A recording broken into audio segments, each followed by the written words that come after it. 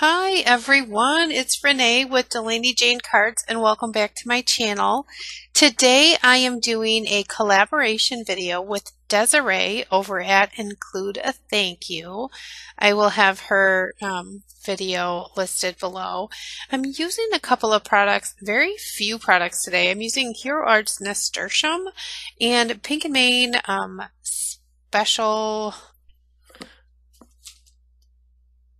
Day, and then this Simple Stories Summer Fresh 6x6 pad, and I have had this forever, and when I picked it up I had grand plans for it, but it doesn't really work with my card making, like to make cards for large panels.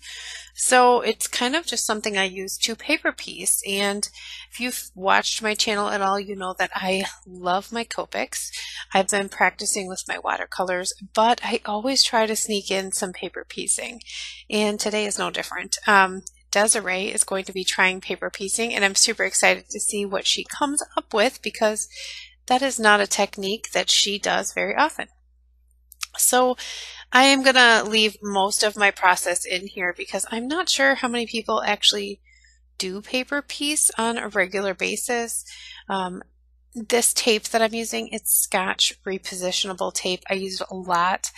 It lets me kind of get right in there and hold my pieces down without using a magnet because that would get in the way. But how I see paper piecing is another way to color. These flowers are so pretty, and I have a couple of videos already using this stamp, and I love to color them. They're big enough to practice on and get your shading, but small enough so they don't take all day. And I really love coloring them. They are just beautiful. But this is another way to color them using pattern paper. And this pattern paper pack has a lot of these little tiny pieces of paper, and it lets me get all of the flowers without, well, it lets me get all of the pieces of flowers. Okay, so one of the tips and or tricks that I have for paper piecing is paper piecing looks really cool whether you do this or not, but if you shade your pieces, you get a little bit more dimension, almost as if you really did color them. So I like to use, just a gray combination when I'm paper piecing to shade things. You can see the difference there. But this is a C3 and a C0.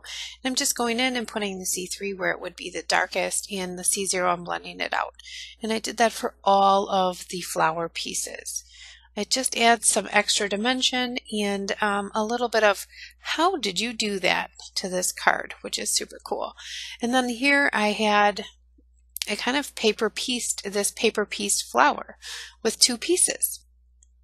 I didn't have a big enough piece left by the time I got to this flower, so I just pieced it together. And you'll see that I just kind of layer it up when I put it on the flower, and you really can't tell. So when I paper piece, I also like to run around the edges with this Tombow marker. I think it is black, but it might just be a really dark gray. It's the N25 marker. It's good enough. I've had it forever, and it's good enough for me. I also noticed that the tip doesn't fray as much as some other people. They have a different brand.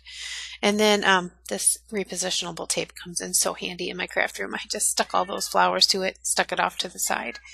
And then I had stamped this on Nina and 80 pounds. So I wanted to do a little bit of Copic coloring to mix in with my paper piecing because I really didn't want to paper piece all those flowers. You don't have to paper piece the entire image when you do piecing, which is kind of nice. You can just add a little bit of character or a fun pattern where you don't have to color it. I mean, look at all those pattern papers that you have been hoarding. This is a good opportunity to get them out. So here I was just going lightest to darkest, darkest to lightest, and I was putting the darkest shadows where things would lay on top of each other, and these are kind of like cupped leaves. I'm pretty sure I have done some Googling and on these flowers, and I think they're pretty cupped. So It's kind of how they look like when they're drawn. So I used this combination to add the darkest, down in there, and then brought it back out to the lightest. And I think this YG63 actually is the lightest, but I like YG17. It is my favorite green marker. I don't know why. I think it's just like the perfect color green. So I did go over everything, and it just, I don't know if it brightened it, but it did something to the color, which is actually called glazing, Copic glazing, when you go over and change the tone of your markers and you keep the shading there. I just really liked the color that this ended up for my flowers. It goes well with that red pattern paper that I picked. So after I had all of that done, you can see here I was using the very tip of my marker to fill in the vines, because the vines are kind of flowy and they were just going to get filled in. I was not doing any shading there. They are super, super skinny. So after that was done, I took an R24, which is super similar to the pattern paper that I'm using, the main color, and I just went around the outside edges of my flowers. And usually when I paper piece, I do this because if my piece isn't quite lined up, you will not really see it because that red is underneath, or the matching color. And then along with drawing the black on, or going around the edges with the black marker, it kind of hides any of those imperfections that happen in a handmade card that is not made by one of the giant manufacturers that just has a bunch of love in it. So you can see this really come to life as I start to lay down these flowers.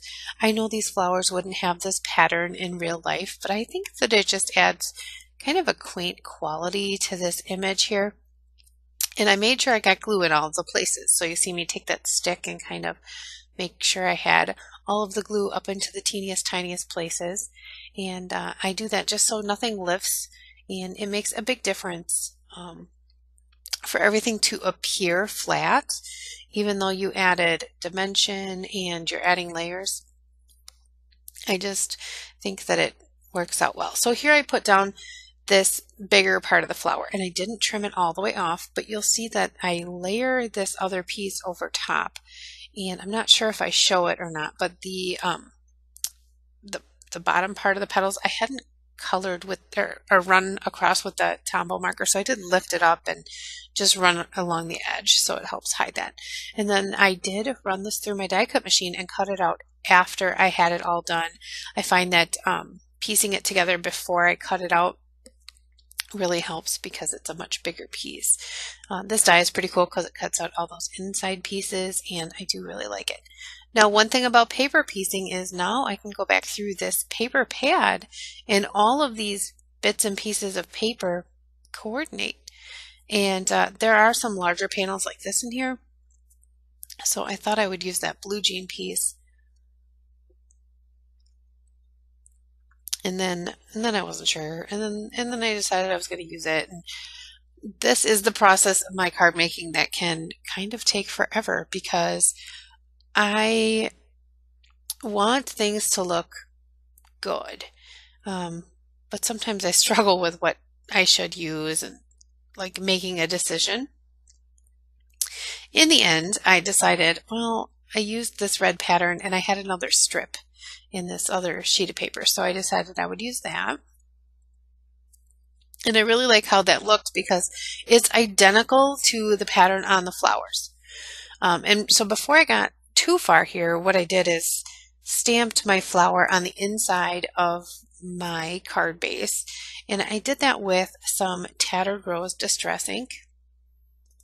It kind of resembles that muted red tone that is in the pattern paper, but it's not the same. So, I mean, if you were going for matchy-matchy, that does not match. It just has the same feel. And then I used that Pink and Main set, Great Day, I think it's called. I had it listed before, and I just stamped the Much Love from that on the inside, or Much Luck on the inside of here on top of those flowers. It gives me plenty of space to write a message. And then I used the little leftover strip, which is kind of like burlap looking, and I stamped the additional sentiment there, or the actual main sentiment. And the way this is going to work is there is a sentiment on that blue jean looking panel, and this will coordinate with it really well. That's why I chose the white embossing powder. This is Brutus Monroe Alabaster White, and I do like this. I have a couple of different white embossing powders, and I don't know, it just depends on what I grab. Um, and this says we're rooting for you, and I thought that that was kind of like a dad joke to go with this flower. I thought it worked well, but I thought it was definitely a dad joke. Um, and then I didn't, well, I was measuring, you see me measuring, like counting the squares. I wanted to make sure that this was going to be the right size panel, but I didn't want to not have a like detail on the edge. But the die that I wanted to use was exactly the same size. So I let the die edge go off the edge of the paper. And so it's just going to put a stitch line all the way around this panel. And it's just another really cool way to get a little bit of detail without having to use the die to cut it. It didn't, well, my panel is not exactly. So here I had to trim the little like red piece off just a little bit, but I have that stitching all the way around, which I think goes well with this, like the design of this with the blue jean and the strips, and it looks like embroidery on there, and then it almost looks like these flowers are embroidered because of the pattern that's on them. And then I cut a fishtail banner in my sentiment here, just on the end, and then I thought, well, it's gonna be kind of plain.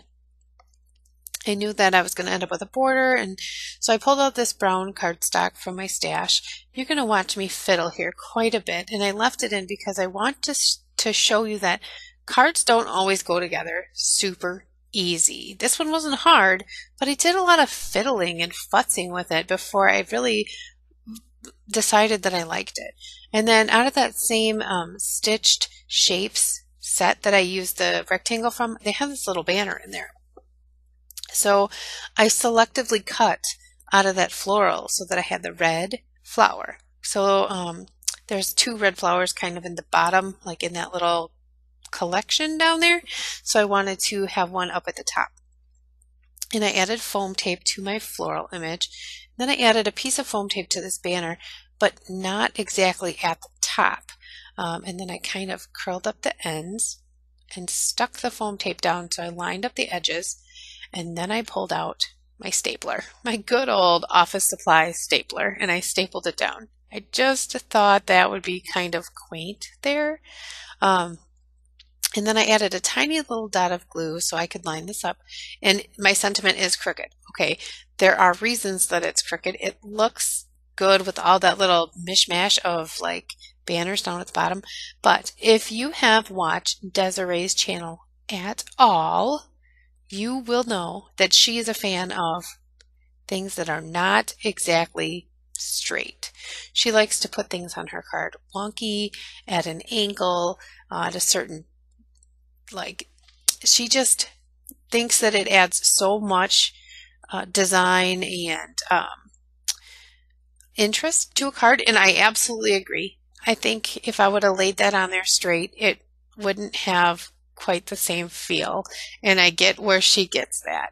Sometimes I struggle with having things perfectly straight, and I have to remember that it is a handmade card, and sometimes Desiree and her "it is good enough" is good enough. So so that's why I did that 100% in Desiree's honor. So here I finished up the insides of my flowers with some white gel pen, and this is my number 10 gel pen, which is my favorite gel pen.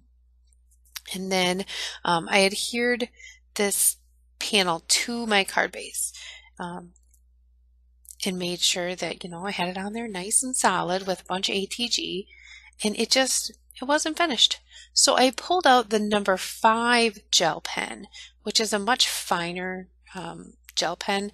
It is not my favorite. It does not glide the same, but this one works really well. And I went around and added details to the edges of all of the petals and to the leaves.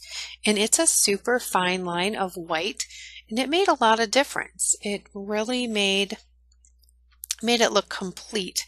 And then I took my black glaze pen and I added just a few more dots to the insides of the flowers. I really wanted to highlight the center, the centers of the flowers. Then I pulled out this Simon Says Stamp Smooch Sequins mix, and I pulled out a bunch of them. I really liked the color combinations here. It's red and gold and like clear and kind of a clear green. And I just thought that these really kind of matched that sort of, I guess, vintage vibe that this card gives off. It kind of looks like it's all embroidered.